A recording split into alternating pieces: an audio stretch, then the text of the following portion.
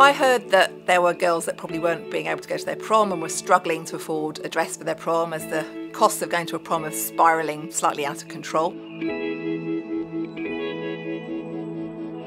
There were probably loads of people with beautiful dresses in their wardrobe, prom dresses, evening dresses, maybe old bridesmaids' dresses that have maybe been worn once or not even at all. They're going to be able to come and collect a dress, get some advice on their hair and makeup and take a dress home to wear for their prom. It's completely free, so they'll be gifted their dress to wear for their prom. We've got 370 dresses for the girls to choose from, which is amazing. Around a third of them are brand new, still with their tags on. It's totally beyond what I thought. I think in my head I thought maybe 150 dresses, and then as the numbers started creeping up and up and up, I got really excited.